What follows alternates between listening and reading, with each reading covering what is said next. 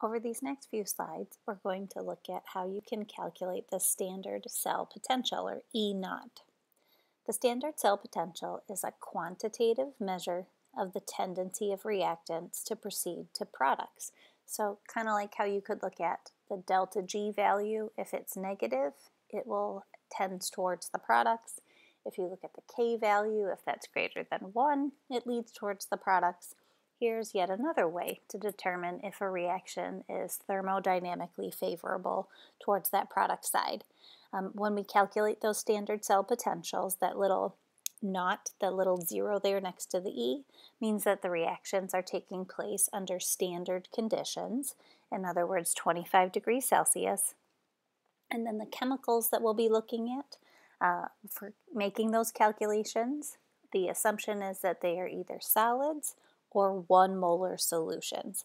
So if you look at this copper-silver battery setup that we have in this picture, and the voltmeter hooked up to it is indicating a voltage of 0.46 volts, we're going to make the assumption that that reaction is taking place at 25 degrees Celsius and that the copper and silver solutions in those beakers are both 1 molar.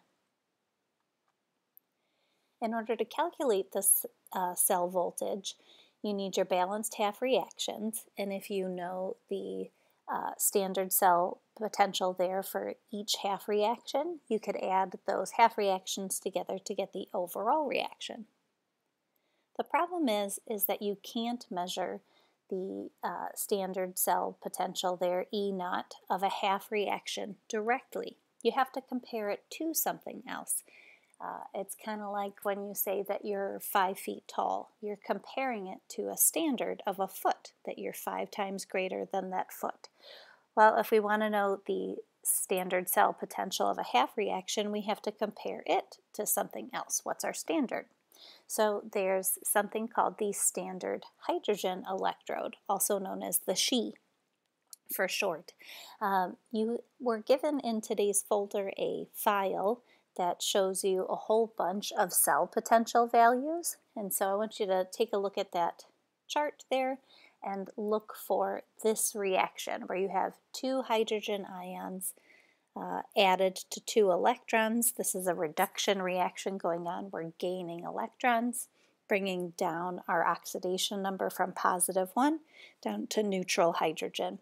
And we just assign that reaction as having a cell potential value of 0. And then everything is in relation to this standard, the SHE.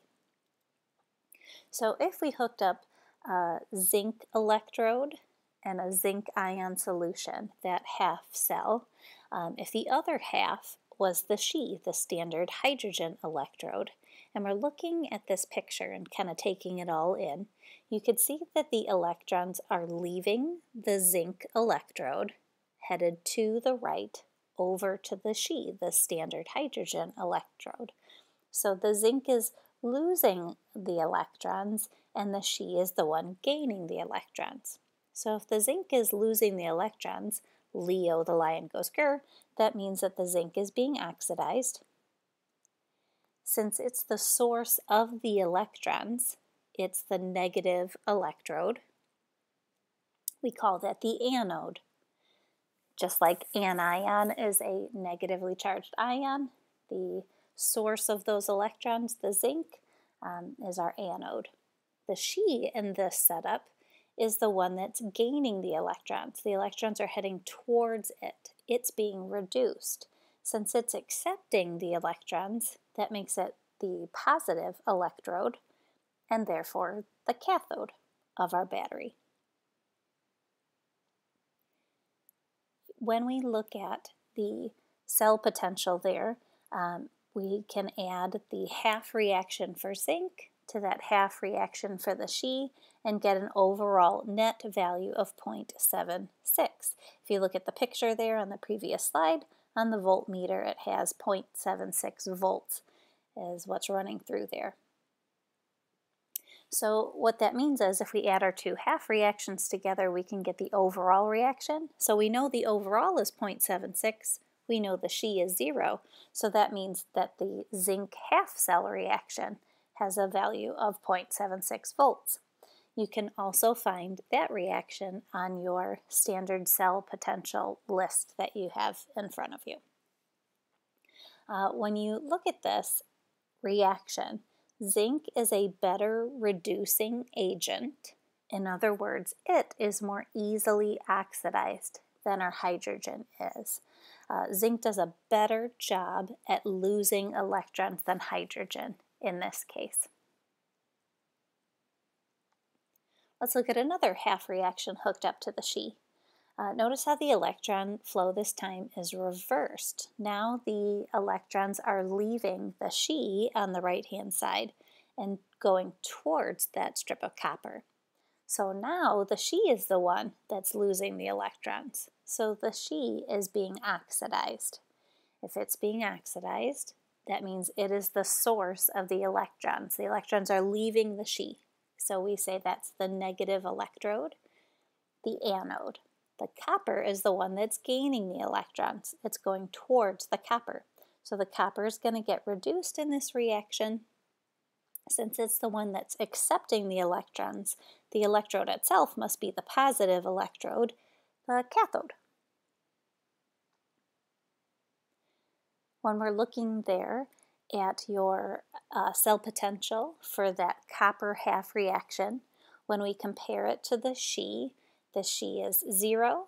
The overall reaction, when we add it together, has a value of 0.34, and so then that must mean that the half cell reaction has a cell potential value of 0.34 volts. You can also find that reaction on your list of cell potentials there.